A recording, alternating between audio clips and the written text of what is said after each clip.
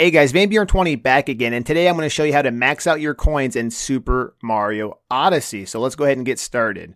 Alright, first you're going to want to go ahead and go to Bowser's Kingdom and go ahead and pull up your map. And I know what you guys are thinking. I already made a video last week showing how to get some easy coins, but this is for sure the fastest and easiest way to actually max out your coins. So what you want to do is go to Taco 2 here, and right there beneath the keep, you're going to go ahead and warp there.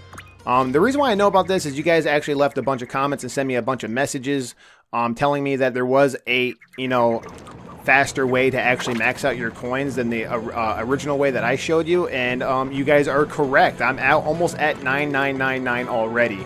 So I figured I'd make a video and show you guys just how fast and easy it really is.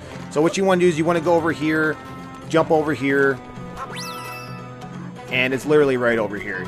You jump over here to go to the seed right here. You want to grab the seed, and you can jump over these spikes. You don't have to walk around. I think they want you to walk around and try to avoid that, but you can actually just jump over the spikes. And then you're going to hop on the vine here and let it take you up. This is what actually, wastes the most time. This is actually what takes the most time is, constantly waiting for this vine to take you up. I wish you can actually skip this little cutscene here of going up the vine, but you cannot skip it.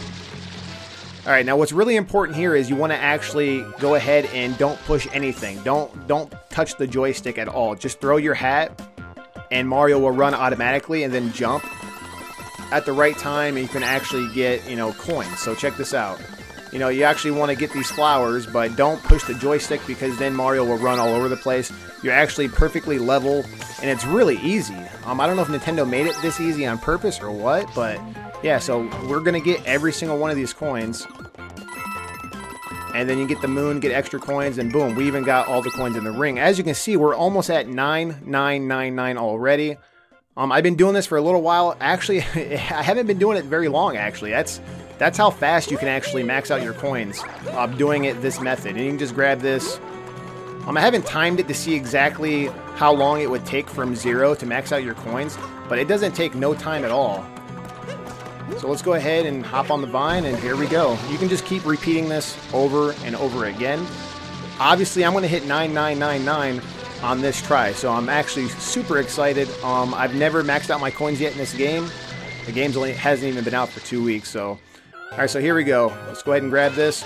See, my technique is I'll actually grab the first flower, and I'll bypass the second one, and then I'll grab the third one, and then I won't grab any more. And the reason why I do this is that way you actually run out of speed at the very end, because if you have full speed at the end, it's really hard to get those last few coins, and if you're trying to grind coins, you're going to want to get all of them that you can. That way you don't have to, we missed one, but we already got 999 anyways. So check it out, 9999. You can't get any more than that. I maxed out my coins, guys. It's really super easy.